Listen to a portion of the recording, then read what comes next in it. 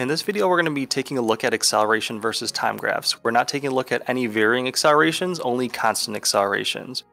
One of the main things to keep in mind is that the accelerations are representations of the slope of your velocity versus time graphs. From there, we have three different areas where the line could fall into. If it is right on zero, right on your x-axis, that means there is no acceleration.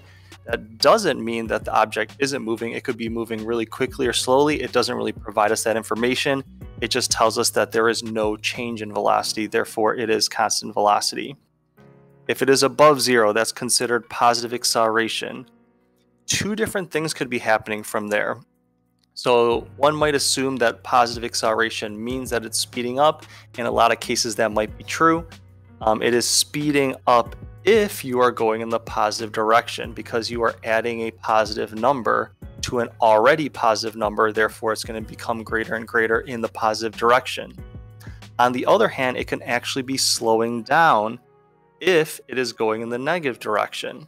So for example, if your velocity is negative 10 meters per second and you are adding 3 meters per second every second, you are actually going to be decreasing your negative velocity. It's going to go from negative 10 to negative 7 to negative 4 and so on.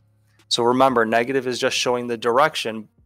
So with your velocities, they're actually decreasing. They're getting closer to zero.